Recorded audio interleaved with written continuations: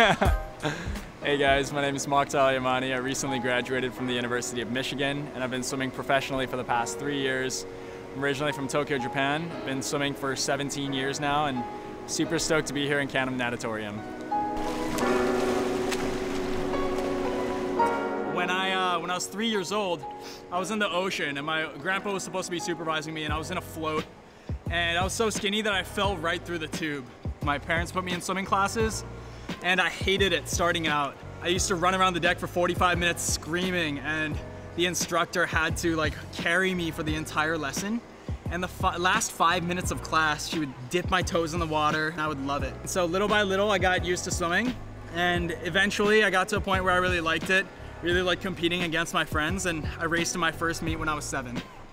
Growing up in Tokyo, Japan was awesome. My mom's from Japan and my dad is from Yemen, so I've had 3 nationalities. Having traveled to a lot of places, having lived in both Tokyo and the US, I think I'm someone who just kind of blends into wherever community that I end up in. I think you can find really good people anywhere. Every single one of my teammates that I've had over the years are my brothers, and we have such a tight bond because, you spend 25 hours and more a week with them. Anytime we're not in the pool, we're probably hanging out either in class together or eating in the dining hall together or hanging out, doing bonfires, that sort of stuff. I've spent way more time with my teammates than I have with my parents in the past 7 years. As a result, they are my family. I initially thought that I was going to be done with swimming in 2020, and after COVID hit and the Olympics were postponed, I was super lost.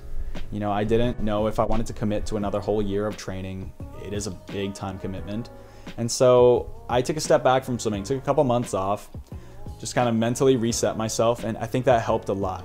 When I got back in the water, at first it felt like I was forcing myself to, but I knew I really wanted to go to the Olympics, and so just kind of threw myself into it. At the end of the day, I think it's the people around you that make the experiences worthwhile, and for me, it was my teammates that kind of brought me back into the sport. I've been representing Yemen for the past 5.5 years. One thing that I'm super proud of is the Arab Championships, and there I won 2 golds and 1 silver, which was a huge achievement for Yemen swimming. Over the years, I've collected a lot of trinkets from swimming, and so this is one that I really like.